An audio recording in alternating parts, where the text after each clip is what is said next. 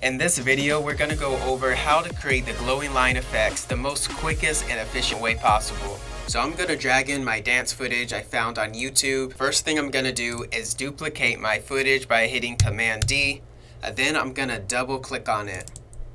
Next thing, I want to hit the brush tool right here, and this is how we're going to generate this cool glowing line effect. If you don't have your brush and paint over on your right here, just go to Window and make sure your brush and paint is selected.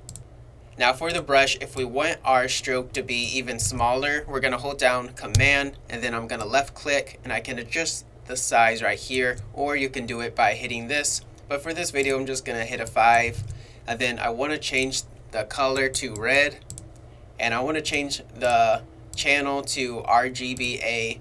And then for the duration, I want to hit single frame. So every single frame, we're going to draw a new one. Now make sure you don't select the white color, just select the red one. This will be important in the future. Next thing you want to do is start at the beginning of your keyframe and then start writing on wherever you want. Now to easily go to next frame like I'm doing right here, just hit the page down on your Mac keyboard. Now when I get to the shirt, maybe I want to just have fun with it and make a cool design on it. Now after you're done with each of your frames, you should have something looking something like this. And now let's move over to the next step. I'm going to go over to my main comp right here. And then I'm going to go to Effects, Controls, Dance right here. And then I'm going to select Paint on Transparent. And what this does right here, let me turn the bottom footage off so you can see what's going on. So this one's going to isolate just the paint right here. Now if this was white, like I said from the beginning, this would not work. So I like to use red or green color for the RGBA. Now if you want to change the color, just go in here and type in fill. And let's drag on a fill. And then now we can change it to any color we would like. And for this example, let's just use green. And now I want to put a glow effect on it. So I'm just going to type in glow. And for my style, I'm just going to drag a glow.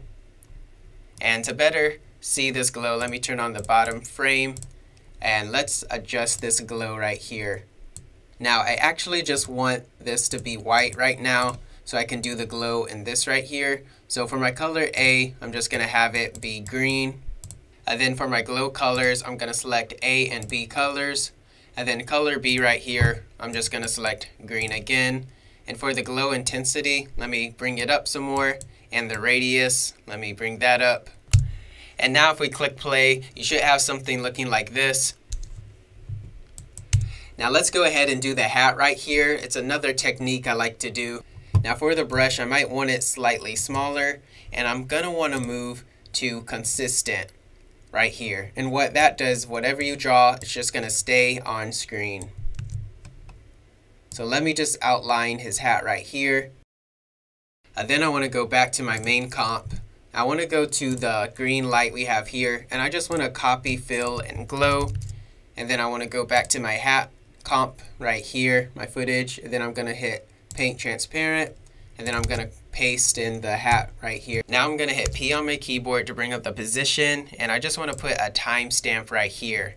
And as I move along the frame, I'm just going to position it right where his hat is.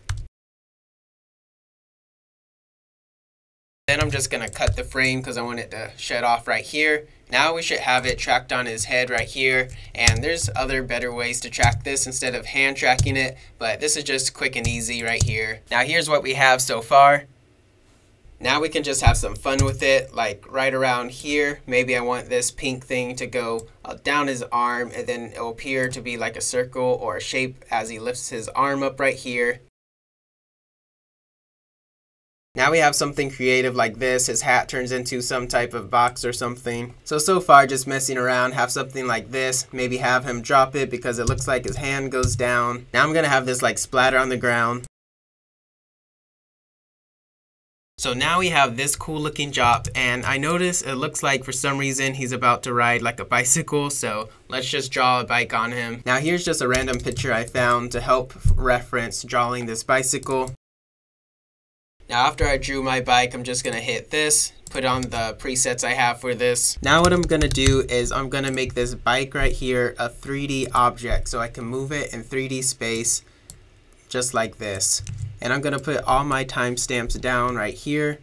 And I'm going to move along and I'm going to try to follow the 3D space with this bike like this. Maybe position it by his hands.